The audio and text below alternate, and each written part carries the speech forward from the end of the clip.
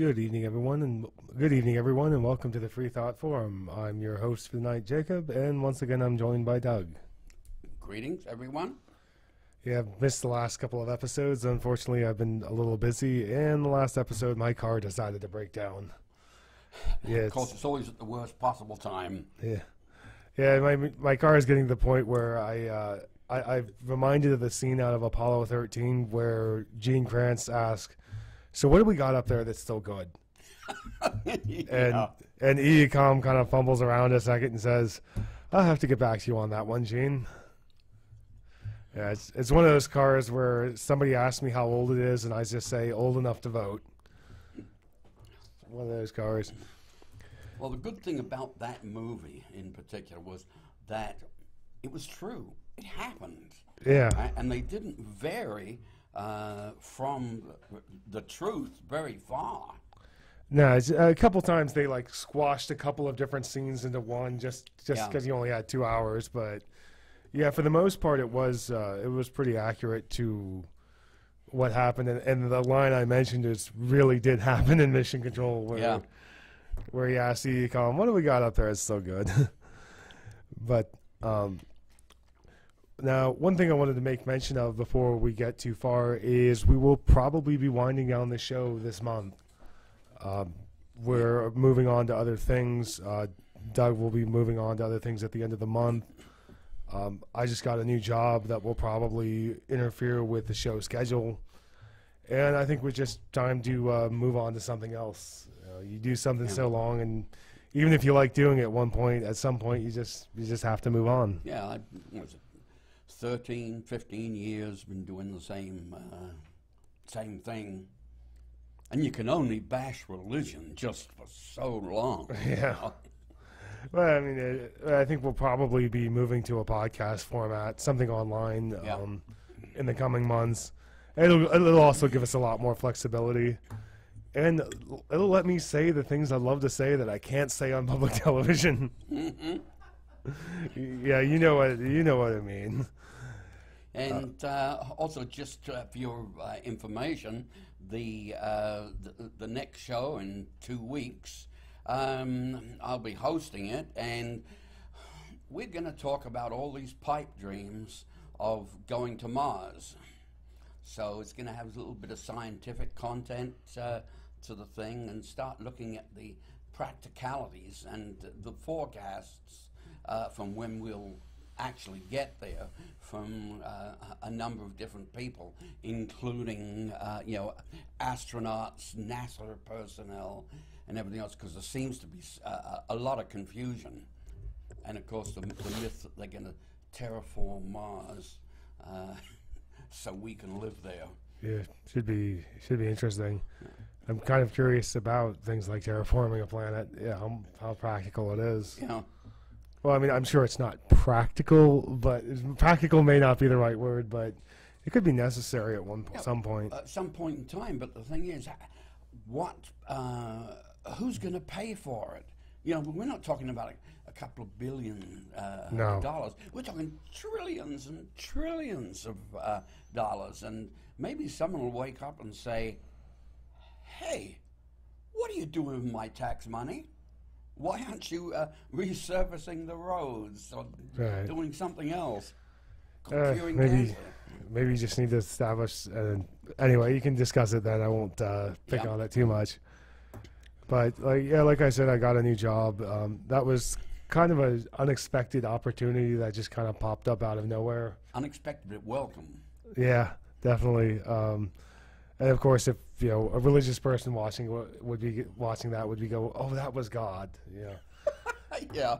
Ignoring the 7 years I had to suffer through my current job, and the fact that it's still not quite what I majored in. So it was. I could have still gotten better, but I'm definitely excited to start a new opportunity.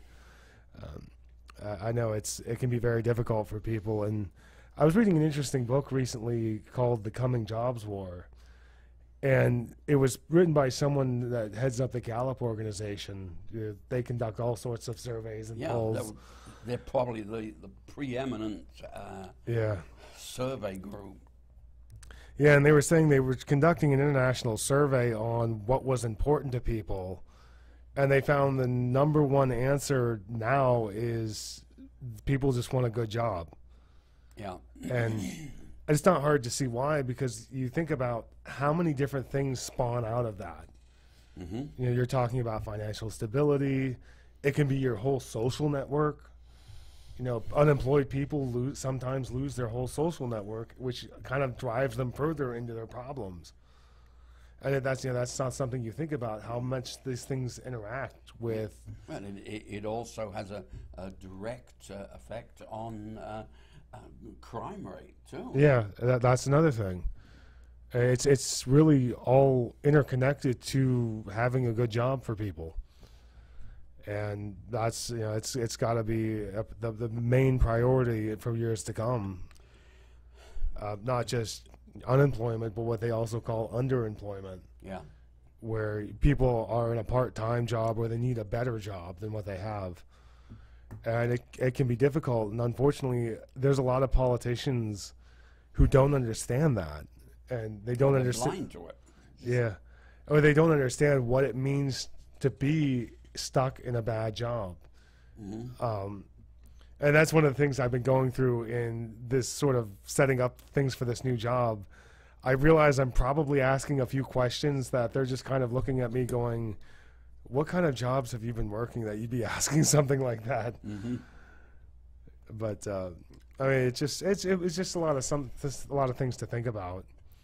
Oh, and don't forget, ladies and gentlemen, this is a live phone-in, call-in show, and your numbers should be on the screen that you can call if it's 846-5067, and we welcome any questions, comments, or suggestions.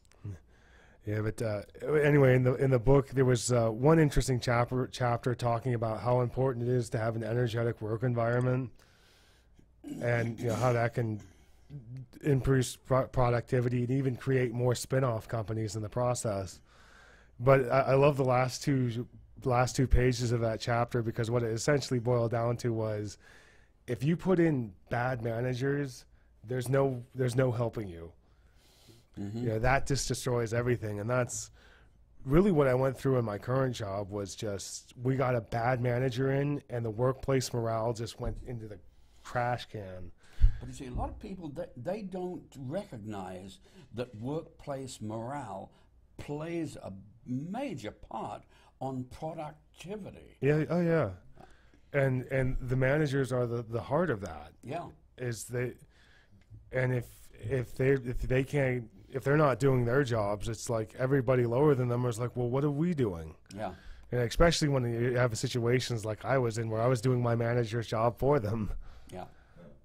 You know, that'll kill workplace morale. But if you've got a thing where you have good managers, and if most of your managers were promoted from lower levels in the company, you know, you see your coworker get promoted, you think, well, maybe I can do it too. Yeah. So I mean, I think that's the kind of thing that a lot of people don't think about when they think about, you know, issues with jobs. And that's one of the things I liked about the book, was they really discussed about how many different things are interconnected that you may not think about, or think about to that degree. Mm-hmm. Now, there was a lot of things I hated about the book too, because there was one the opening of the book was essentially saying, if the Chinese economy grows to larger than the United States, he said it would be the end of democracy, which I'm like, really? Well, yeah, it's like it was that kind of over the top portion. And I kind of laughed when he said, and when he actually wrote, well, then the United States won't be able to, how do you put that? Something like, sort of export our morality to other countries. And I'm like, really? Yeah. Yeah, you don't want to get into that, go down to that road. But, no. But I mean, it was kind of give or take about what it had. But it's, you know, I can't say I've ever picked up a book and completely agreed with what it had to say. You know. Yeah, unless you wrote the book. Yeah. Well, even then, I mean, my opinions. You change your mind. Yeah, my opinions are changing all the time, and I think it's, and that's the thing with some of these books is, it's fine to disagree with them. Just figure out why you disagree with it. Yeah. Not just I don't like it, but usually when I disagree with something, I can kind of figure out why.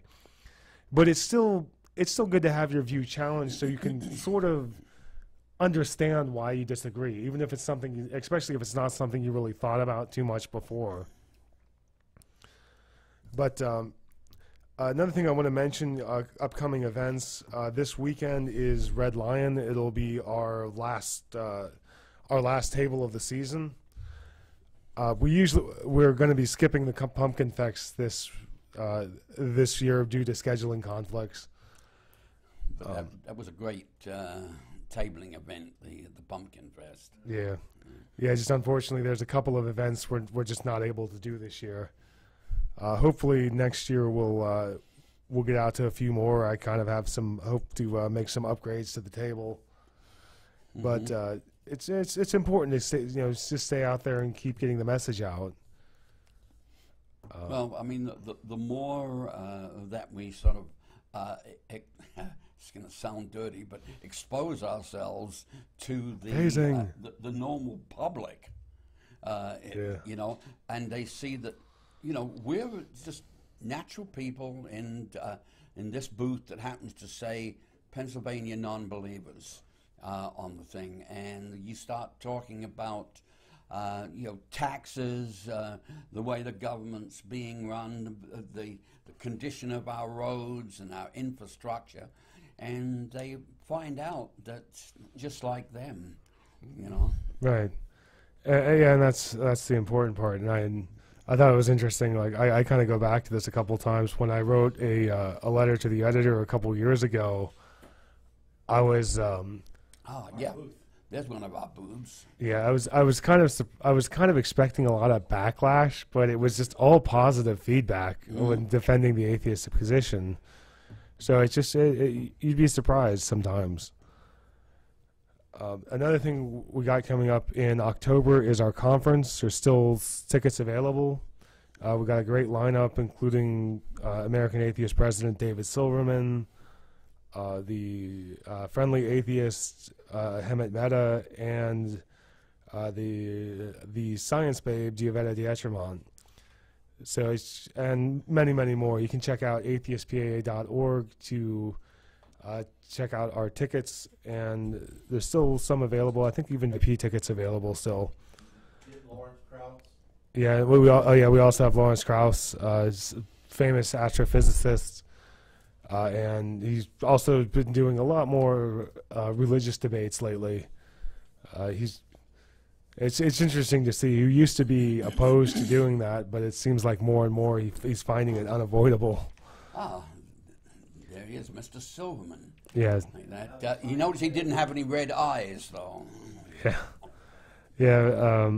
But also we're running once again we're running the food drive this year. Atheist Fights Hunger.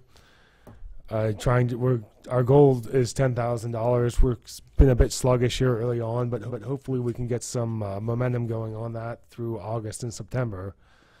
Last conference we raised over $7,000 to package meals for food banks.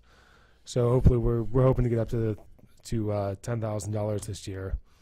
It's still a bit of a ways off, but hopefully we get there little by little. Yeah. But one of the main things I wanted to talk about is a big debacle that happened over the last couple of weeks with the Ark Encounter project from Answers in Genesis. As you may have known, this thing has been a legal issue from the very start of what they've been trying to do. And what I mentioned the last time I was on is they were trying to fight paying a 50 cents per ticket safety fee, which was going to help fund the local emergency response teams.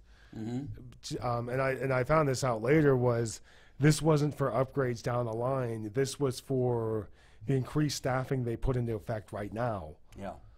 Where they need to have the staff on hand to be able to handle emergency at the park. So they had the Ark Encounter paying for most of it.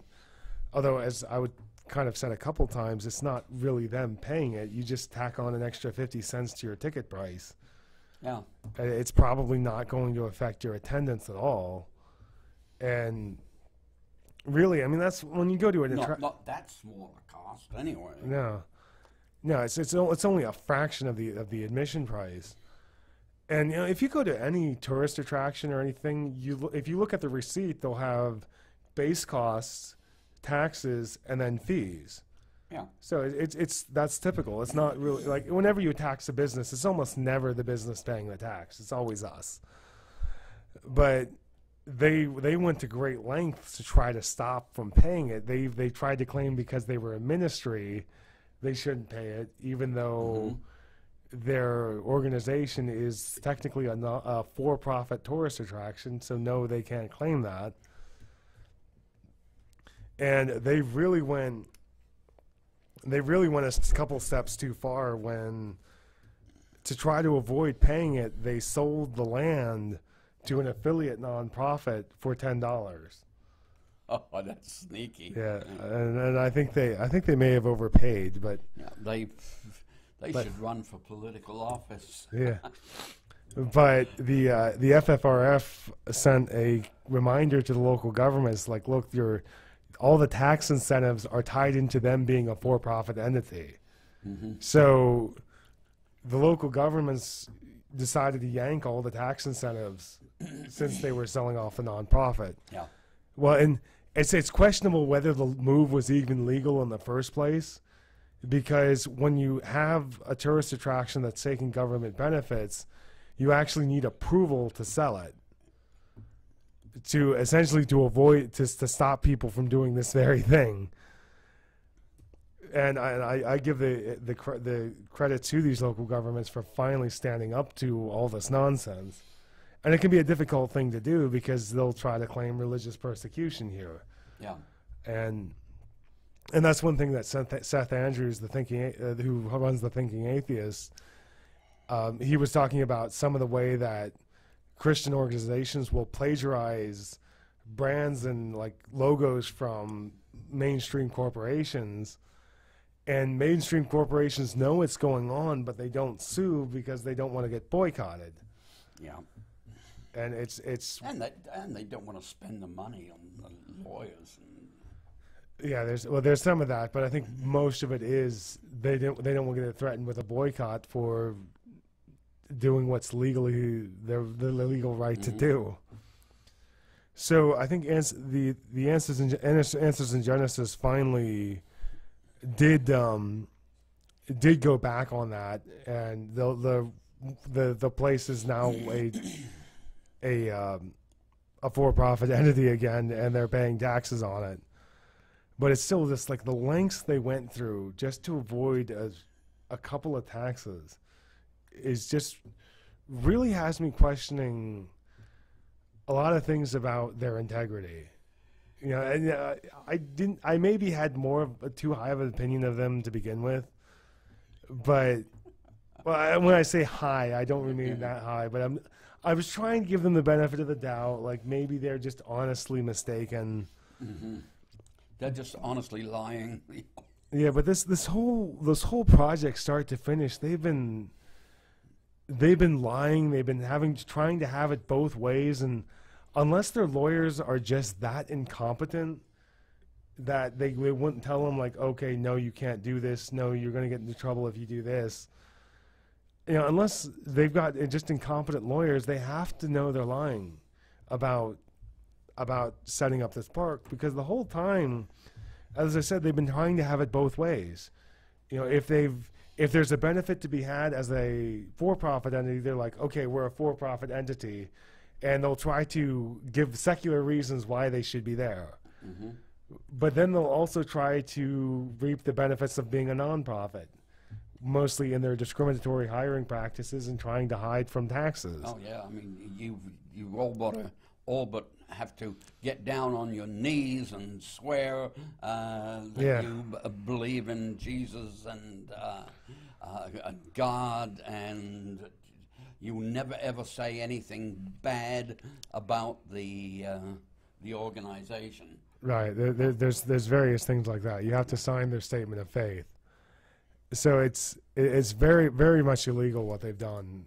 left and right, and the local governments have been essentially bending over backwards to try to put them in, and they're still trying to screw the local governments out of tax money that is very much warranted, and what was really promised by the Ark Encounter project to begin with, and it's just not doing it. So it's really interesting to see how this has progressed, and thinking maybe this is the thing that finally takes them down. Is they've been exposed for what they're trying to do. It kind of reminds me of the Kissmiller versus Dover trial, where there were certain points where, in other cases, where the intelligent design sign didn't go quite far enough for them to say, "Aha, no, you're doing that." But Yeah. in the Dover trial, they were much more upfront about that they were doing, which allowed them to be exposed for that, and allowed them to really fight a lawsuit and win, even with a conservative Christian judge presiding over it. And I think hopefully people will start to get the idea of it now. But Yeah, but don't forget, a lot of religious people never get the message. right. But I think the point is just enough. Can we get just enough people to understand it? Yeah, to ask questions. Yeah, yeah, and like I get into that with some political discussions too, where they say, well, how many people are going to buy into that? And I look at them and go, can you get 51% of the people to buy into that? Mm-hmm. That's all you need. Start winning elections, or enough just to steer a couple people's various ways, and Your way, yeah. yeah, and and I'm not saying it's like one side or the other. Sometimes I very much prefer a moderate view. You know, it's like with everything going on with the Affordable Care Act, I'm like, hopefully now they'll kick the extremists out of the room, get the moderates together, and say, okay, this is something that'll work for everyone 80% of the time. So. Right. Right. There's things like that, and so it's just hopefully you'll get just enough people changing their minds. But one of the podcasts I like to listen to is called The Scathing Atheist, Mm-hmm. where they have three pretty funny guys. They have like one guy's kind of a goofy comedian, the other guy's more of a serious one, and then the host, No Illusion, is very sarcastic humor. Yeah. So it's a very good combo of it. But they were discussing this, and they were saying, well, what would you do like if the park goes bankrupt? You know, could you imagine that sheriff's sale? Yeah. And they were talking about, well, what would we do if we could get the park? And one of the catchphrases on the show is like, well, if I had crazy billionaire money, I would do this. And it's usually, well, they do another podcast where they make fun of Christian movies. And they were thinking, if I had crazy billionaire money, I would remake this movie, only change this one scene to be even more ridiculous. Yeah. But they were talking about, well, what would we do with the Ark Encounter? And they had a sketch where like basically making the park even sillier than it is. I'd probably be laughing most of the time going through. Yeah, where they show like what the Ark would actually have to be to work, and during the sketch, the one guy says, and like the one guy is playing the role of the tour guide, Yep. and another guy is like a tourist, and he's like, at one point the tourist guy is like, oh God, and someone goes, hey, who said oh God? Blasphemy! You get a free T-shirt. And I'm like, give these people money. I want them to have the money to take over this and really show what you could do with it. I mean, could you imagine selling all the stalls with fake animals and fake animal noises and the various plaques? And do they have what we got, dinosaurs in there? Probably. Yeah. It's a creationist park. Of course, they're going to have dinosaurs everywhere. Maybe even Barney Rubble. Oh, what? Maybe even Barney Rubble. Yeah. Yeah. of the Flintstones.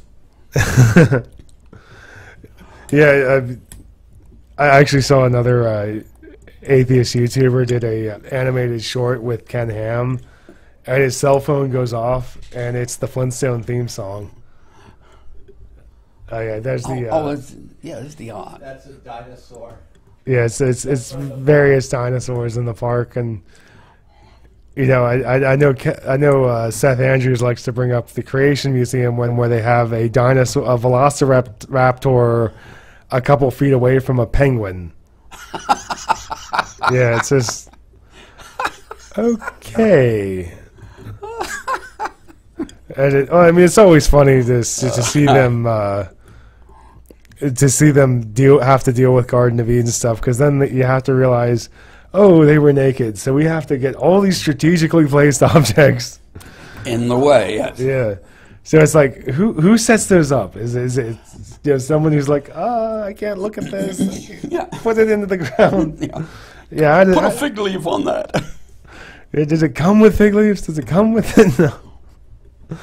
Yeah, it's like that would be something you got to wonder sometimes. Yeah. Some of the weird things I wonder about, but we'll keep an eye on it to see where it goes from here. I don't know. Maybe as an organization we can take up a collection to try and buy it. Yeah. Or maybe get one of the stalls and put up one of our booths. Yeah. See, even atheists were around in the good old days. But yeah, it's always fun to, but hopefully it doesn't mess up the local economies too much. Mm-hmm. But hopefully this will be the monument to stupidity as to where hopefully people can learn their lesson. Do you think that the people of that area actually expected to make a financial windfall, as it was? Well, they were expecting they were expecting there to be a better economic impact on the local region, which has so far, as I've read, hasn't really occurred.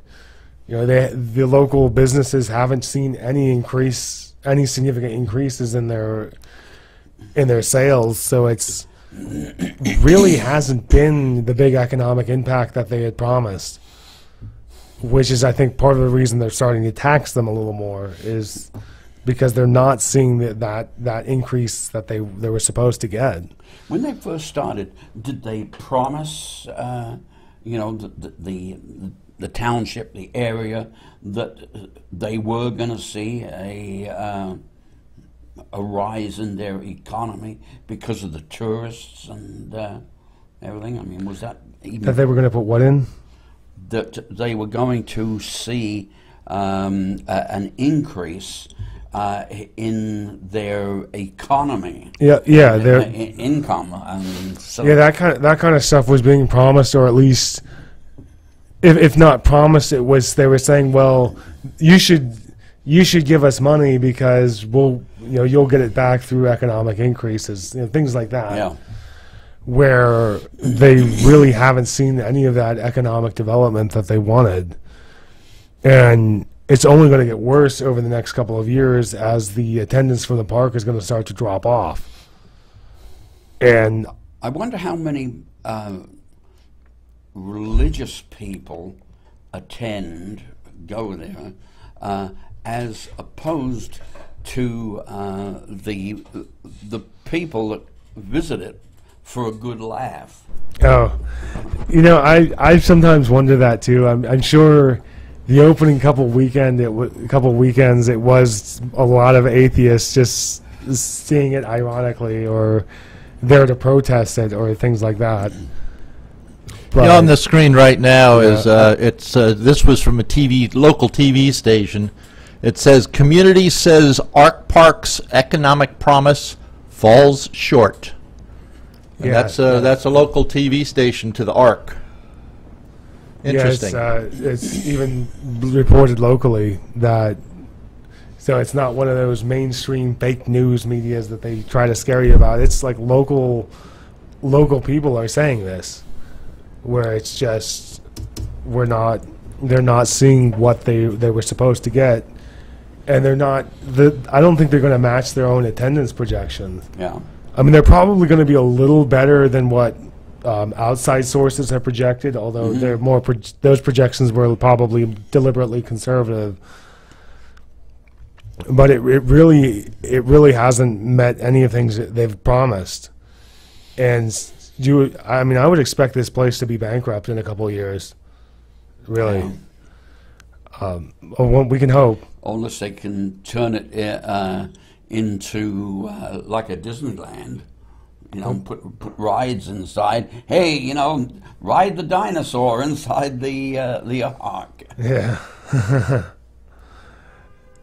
Yes, yeah, I mean, I don't know where they'll go from here, but I know the FFRF has been all over it, making sure, trying to keep tabs on all the violations piling up. And I think another thing is they wanted to attract some of the local schools to come attend, but the FFRF has been very much proactive in not letting that happen, like not letting even a foot in the door for that to happen. So hopefully that will continue, and then this will eventually blow up in their face. Yeah. But another thing that's been going on recently is the White House has been holding Bible studies on taxpayer time. No. Yeah, and No. There's also some worries about whether or not they've been coercing staffers to go. Mm-hmm. And it's one thing about Trump is he knows the evangelical vote carried him, so he's pandering to them hardcore, even though he doesn't really care. Yeah, religion was never big with him before he ran for president. It's clear he's pretty clueless on it. He seems to stand for everything that Christians shouldn't be. And yet they're all supporting him because he's just sitting there doing pandering stuff like this. Well, he's an opportunist. Yeah. He really is. I mean, he sees something there and he goes, well, maybe I should grab hold of that in case. Yeah, but I mean, there have been actually several secular organizations that have been requesting similar meetings, like similar to the Bible study. I mean, and I should make note here, they're not saying, oh, don't have the Bible study. It's more like have it on your own time. Yeah. I mean, or include us with it. Right. Right, and that's the thing. But when you start putting it on taxpayer time, that's when we raise a hand in objection. Kind of like a couple years ago when the mayor of Harrisburg went to a church to do a prayer service in the middle of the day when she should have been working. Yeah, and figured that she could solve all of Harrisburg's problems by praying. Right. Even the budget. Yeah. However, that was supposed to work. But yeah, this is an issue, and Andrew Seidel, who's a FFRF lawyer, was on Fox News to talk about it. Mm-hmm. I think you can imagine how that went. But there was, so they had somebody trying to debate him about it, and Andrew Seidel really didn't pull any punches. He said, and I quote, "It can't be considered proper or in keeping with American values for government officials to get together on taxpayer time to study a book that condones slavery and the subjugation of women and the internal torture and torment of people who don't believe like you. So even if it doesn't violate the Constitution directly, it certainly violates the core principles of American government and the separation of church and state." And the person they had him, even the host was kind of like, wow. Yeah. And the person they were debating, he was debating against, really gave a big non-answer, which was something along the lines of, well, I hope they study it and gain its wisdom, or vague nonsense like that. So it's definitely concerning, especially since the I think the person who leads the Bible study is extremely sexist. You know, very. Oh yeah. He essentially said that mothers shouldn't even run for office or things like that. That is kind of sexist. Yeah, especially the way, you know, this Trump administration and Trump himself has not exactly been a friend to women over the years, even though he insists he is. But It's hard to believe when you see some of the comments that he's made, and you say, and some of the things he's done, it's like, this guy has got to be sexist. oh, he is, and you can find so many clips and comments, and then he gets up in a debate without a hint of shame and says, "Nobody has more respect for women than I do." Yeah, a chauvinist pig. I'm like, and there's so many people I've seen like that where someone running for governor was talking about getting rid of all these environmental regulations and drilling for more oil and gas. Mm-hmm. And in the middle of that, he stops and says, "You know, I understand your concern." And he says, "I might be the biggest environmentalist there is." Really? Yeah. Really? Okay, then. Who told you that? Even though earlier he said he thought global warming was caused by body heat. It's like, oh, but unfortunately, too many people buy into that, where they'll say, you know, we are this, but their actions don't show any of that. You know, it's like you have the conservative Christians who would say, we are pro-family. Okay, how are you pro-family? You oppose health care, higher wages, and I could go down the list of all the things they oppose that would help working families. And apparently it just, pro-family means being anti-gay? Is that all there is to it? It seems to be. Yeah, it's They just, spout it all the time. yeah, and that's, no, it's not. That's just being anti-gay. That's not being pro-family. Mm-hmm. Because actually that can be turned into anti-family. Mm-hmm. Because so many, if you look in some of the more conservative areas, a good chunk of the homeless population are gay teenagers who've been kicked out of their homes By the parents. Right. So that's one that anti-gay rhetoric can actually hurt families. It doesn't help them. And the only way that you can say that, and that's the only way that you can really say that being more tolerant of LGBT community is destroying the families it's not on the LGBT people. It's on the people who just completely reject anybody, even their own family, That's who might slightly different. Yeah. It's really putting the blame on the wrong people. Which, Well, I think a lot of it is that people that object to all of this, all they see is the sex part of it. yeah. You know, they don't think of anyone that's gay as actually being in love with a Right. person of their own. They says all they want is just that sex, and that's what they're doing it for, that dirty sex. Yeah, there was actually a good talk from Daryl Ray, and he loves to talk about sex all the time. But he was talking about the myth of sex addiction, and how there's so many religious organizations trying to push it like it's actually a thing, even though the Professional Psychiatric Association has come out and refused to recognize it as such. And one of the things he was talking about, all the articles and things coming out of religious universities, and he's like, man, and partway through he goes, man, religious people are obsessed with sex. He goes, you can't pin that on atheists. Yeah. It's like people talk about sex and we're like, hey, whatever, whatever you want to do. Yeah.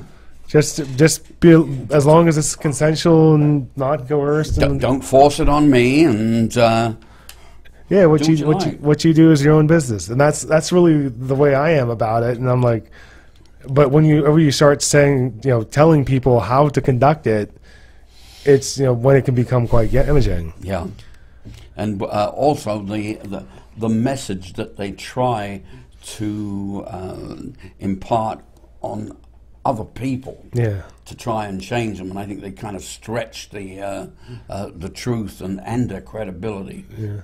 Yeah, and it's sometimes you see sometimes it's really the shaming that goes on around the action is the actual harm rather than anything to do with the action itself. Yeah. If you start to feel shame about this, then it becomes self-destructive. You start to self-destruct just over trying to deal with the shame, not necessarily a direct consequence of the act itself or the actions itself. And I want to tell a story, but I know I can't say it on public television. Well, I've got a little thing then. It's a quote from Lawrence Krauss, who's going to be at our conference come October. And it's my favorite one. It's one I have on my desktop. It says, "Science is trying to find the secrets of the universe. Religions are debating what you can and cannot do with your genitalia."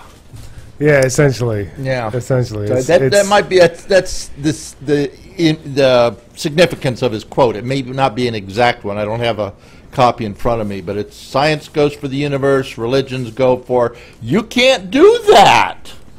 Right, yeah, and I know Christopher Hitchens made a couple comments like that. Again, I can't repeat them on public television, but they were great. Where he's like, he goes all this, just so the Pope can tell us not to do something. It really is the case, and it's so counterproductive too.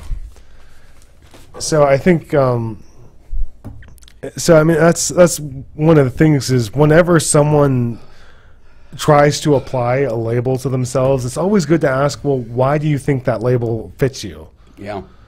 Because so many times, and that's why I try to get away from labels to some degree, because people will just slap them around or try to shove it into a box to some degree. When I prefer to say what I stand for, and whatever you want to label me with is up to you. But it's like I'm not going to apply that label to myself. Mm-hmm. But it's it should be. Well, I mean, I'll give you an example of the way people think. Way back several centuries ago, when I joined the Army, and I was went down to Fort Dix, New Jersey. Okay, and when you were down there, you had to run everywhere. There was no walking. You had to at least jog. And I had a tendency when I was jogging or walking, I'd have limp wrists, and Oh boy. and this guy that I'd met down there that was kind of nice. He says, "Hey, Doug," he says, "are you gay?" I go, "Well, hell no. Why do you ask?" He says, "Because you run like you're gay." He says, "You really should do something about that if you don't want to get beaten up or have a blanket party." And I took him very seriously on that. And all of a sudden now it's going to be the macho walk or jog, fist, oh, yes. But people wanting to judge you by the way you run, the position of your hands. Yeah. I mean, that really is petty. And the time when I went in, which was like 1962, there was still a lot of sexual and gay rhetoric about, and you know, if people thought that you were gay, they'd say, well, you know, he's just like everyone else. No, they want to beat you up. Yeah. And unfortunately, there's a bit of that. There's a lot of that still going on today. Yeah. And we still have a long way to go on that. And I know it's, I don't know what the deal is where people insist on just, like, men insist that it's being macho and every other man be macho as well. Mm-hmm. And that was something I had to contend with growing up because I was never comfortable with that kind of stuff. Yeah. You know, it's like, I don't own a truck. I don't have. I know what you mean. Yeah, never wanted to really own a truck. Yeah, it's like all my brothers have trucks, and I'm like, and you can tell with a couple of them, it's just a fashion statement. It's not. And I'm like, I don't want to pay for the gas on that thing, and I don't need it. Or, you know, muscle shirts and stuff, and like we'd take pictures together, and everybody would be like, oh. And you look at me, and I just look so awkward doing it. Yeah. And it's just, you know, that's really, as I've gone further, it's just realized to accept people for how they are. It just doesn't matter to me anymore. Yeah. Well, while I was in the Army, two of my best friends, one was gay, and the other was black. Okay. And you know, people would say to me, "Oh, why the hell do you want to hang around with those N-words?" You know, and I go, "'Cause this guy was nice to me." I said he was polite. I said one day, I said I was getting ready to go in the barracks. I said, and what did he do? I said he grabbed the door, and I automatically thought, that son of a bitch, he's going to get in front of me. Like that, and he just opened the door and says, after you, which was quite unexpected. I just said, thank you very much. Right. And a month later, I sort of did the same thing going into the chow hall. And it's surprising the amount of grief that you get from other people just because I treated him, you know, like a person. Yeah, I know how that goes. Where, yeah, they talk about, yeah, sometimes they talk about. Well, I kind of lost my train of thought, but yeah, sometimes it's like, just treat other people decently. That's all we ask. You know, it doesn't matter. And you know, sometimes they'll say, well, you know, gentlemen should hold the door open for women, and I'm like, shouldn't they also hold the door open for men if they've got their hands full, or just out of politeness? Exactly. You know, and women can't decide to open a door for a man either. Yeah, it's just one of those things. It's like you force these things on people, and there's really no good. When you take a step back for a second and look at them objectively, there's no really good reason to stick to that. Well, I mean, you all you got to do is do random acts of kindness, right, for no reason whatsoever, other than it felt right at the time. Yeah, and just we all have enough difficulty getting through every day. Let's make it a little happier for people. Yeah. And I think that's one of the advantages of a secular worldview is you don't just take all of these values and just say, okay, that's what I'm going to do, and not even think about them. You know, in a secular worldview, you have to be actively engaged with what are your values, and understand why you can do things. You should do things the way you do, and that lets you think out of the box and be a little bit more flexible with what you think. Of course, you know, the religious right would always say, "Oh, that's going to lead to moral degrade," but not really. I mean, it can make you think about, you know, just how do you get day to day, and you know, how can you make the world a better place for others, and in turn make it a better place for yourself. Yeah, you can't always point the finger at someone else and say, hey, what have you done lately to make the world a better place? You have to ask yourself, what have I done? Yeah, and it's kind of funny when you talk about some of the people who have come out of bad situations, that they start yelling. So because sometimes I have to remember when I'm yelling at other people about things, what I'm really doing is yelling at myself from the past. Yeah. And I know I look at myself 10 years ago and going, what was I doing? Oh, when I really wasn't thinking about any of this in any sort of nuanced way. Where now, I mean, I'm not saying, oh, it's all behind me, because I still have things I've got to work on, but it's one of those things about being actively engaged in it and understanding, trying to develop a deeper understanding. Well, I've looked back at things that I have wrote, say, 20, 30 years ago, and who the hell wrote that? Oh, yeah. It was me.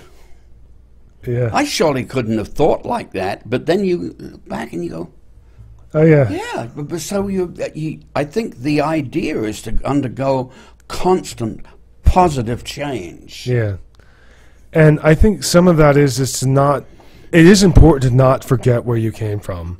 Mm-hmm. Because I've done that too, where I've gotten in discussions with people where they say something that would be racist or sexist, and I look at what they said and go, okay, I know they don't think that's as horrible as it really is, and I try to write a very toned response to it, like what would have convinced me that was wrong. And sometimes when I'm writing the response, I'm like, I hope some of my more progressive friends don't read this, because they're going to wonder what's wrong with me. Yeah. But what I'm trying to do is kind of meet them out there and say, I understand why you feel that way, but this is why it's wrong. And unfortunately, a lot of that times I can end up writing 1,000-word essays on to respond to one sentence. It's just trying to make sure they understand, the ins and outs of it without being accusative, without being, what's wrong with you, blah blah blah. I don't want to turn people off, and that's what I'm saying is, don't forget where you came from if you've made any improvements. What I'd like to do? I'd like to read just a little comment from a reader of the York Sunday News in the opinion section of it. It's letters to the editor. This is your opinions. And it says, atheists are succeeding in destroying us. The disunity in our country today is disturbing. Blatant disrespect of the law, our president, and our country. The news is full of hateful protests and vulgar actions such as we've never witnessed before. Many are questioning how our nation has gotten to this place, and it's easy to understand if you look at the facts. Atheists, those rotten atheists, in America are enjoying the spoils of years of planning. They were successful beyond their wildest dreams back in 1947 when they infiltrated the Supreme Court and made a new law twisting the meaning of separation of church and state to mean removing God from our government and schools like that. Anyone who has studied true American history has to realize that this was the greatest hoax ever perpetrated on our country. The stage was set so that in the early 1960s, the Bible and the prayers were removed from our public schools, and Madalyn Murray O'Hair, a notorious atheist, is largely credited with this accomplishment. The ingredients that had given this country the most freedom opportunity and prosperity of any nation in all of history was removed. God and Jesus Christ were no longer welcome in our public schools. Now, that's only half of what it wrote. It was a Rosemary Fike in Hanover. Well, of course, we strongly disagree with that. So she literally said, change the meaning of separation in church of state to mean get religion out of government. Yeah. Yeah. Did you even read that sentence? Yeah. Read it before you send it on. Yeah. Just read it out loud. You'll hear it. And God and Jesus are still allowed in schools. Just the teacher can't force kids to do it. Yeah. They can pray before they get to school. They can pray in the playground. Yeah. They can make a silent prayer. Oh, God, please let me pass this test, even though I haven't studied. Or you could have, and evangelicals would understand it the second if they got into a Catholic-heavy area and they were starting to force your kids to cross themselves and say a prayer to Mary. Yeah. I think that would get them, really endorsing this view of separation of church and state right away. Well, it's one other thing that she says here. Today, we have masses of spiritually uneducated people who are blinded to the truth and are following Satan like sheep to the slaughter. As we see, uneducated, but yet somehow we're deliberately following Satan. Okay. Yeah, and it's impossible to govern a country correctly without God and the Bible. No, I would say it's impossible if you don't have the Constitution of the United States. Yeah. And I thought, I heard someone once really hit the nail on the head when he said, if the Bible had anything to do with influencing our form of government, it was essentially to show us how not to do it. If you look at... A good point. So many of the amendments and so many of our laws are essentially just at complete odds with what the Bible has to say. Of course, they'll cherry pick one or two, like, thou shalt not kill. See, that's it. Literally, I've gotten people to argue that just because that one sentence is in the Bible, all of a sudden it's the whole start to finish, even though the verse, thou shalt not suffer a witch to live, has caused way more deaths than you can possibly imagine. But yeah, it's and I would encourage anybody who reads this paper to respond to that.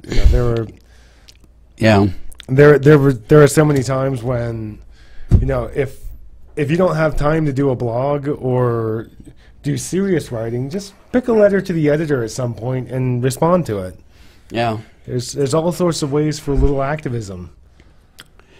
Don't forget, probably our show will be on in 2 weeks, but then we'll probably be taking a break while we sort of recoup. We thank you all for tuning in these past 15, 20 years, or however long it was, but it's a long time.